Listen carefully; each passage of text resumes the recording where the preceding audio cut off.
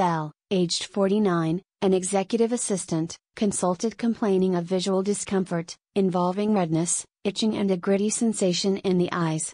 These symptoms were most obvious in the morning upon waking and at the end of the day. She was experiencing considerable sensitivity to light when using a screen and outside. She said the symptoms had been more noticeable over the past few months and were made worse by wearing a mask. Her work requires her to spend a long time working on a screen, around 7 or 8 hours per day. The interview did not reveal any relevant medical history or ongoing treatments. When questioned on risk factors for dry eye, the patient was found to be an active smoker, consuming around 10 cigarettes per day. The results of the eye examination were as follows: visual acuity was excellent and IOP normal.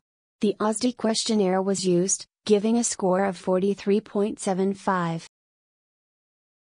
The use of questionnaires such as the OSD, DEEC-5 and SPEED is a useful addition to the interview and enables a rapid assessment of the severity and variety of symptoms experienced.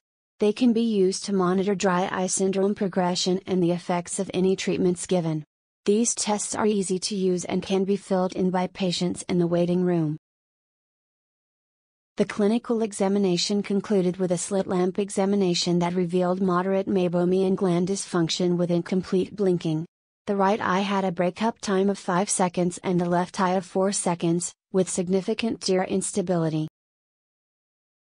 The LacryDiag ocular surface analyzer performs 4 non-contact examinations based on the criteria detailed in the FOSDUS-2 report. Interferometry showed disruption of the lipid layer, tear meniscus height was normal, non-invasive breakup time had dropped to 5.6 seconds, indicating tear instability. Mammography showed that some Meibomian glands were dilated and blocked.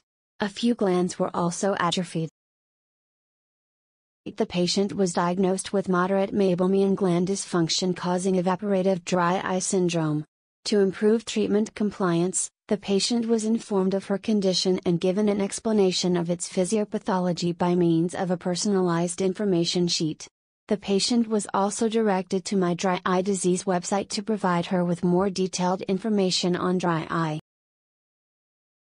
Preservative-free artificial tears were prescribed to the patient for installation several times a day.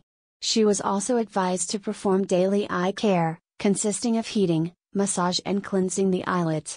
Blinking exercises were also explained to the patient. Finally, the patient was encouraged to stop smoking, because smoke has a harmful effect on the ocular surface.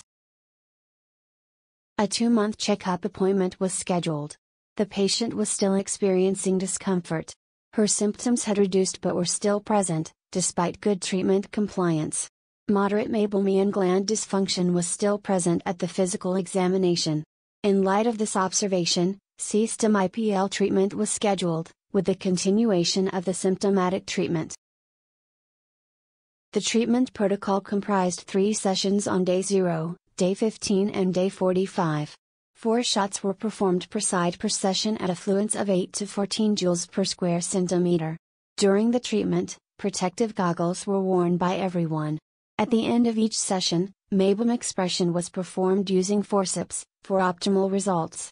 The heat generated by C.Stim IPL treatment makes it easier to express the Meibom by hand. 3 months after the end of treatment, the patient reported a clear improvement in her symptoms, which was also evidenced by the OSD test, OSD of 43.75 on day 0 and OSD of 25 3 months after. An improvement in Meibomian gland dysfunction from moderate to mild was also visible at the physical examination.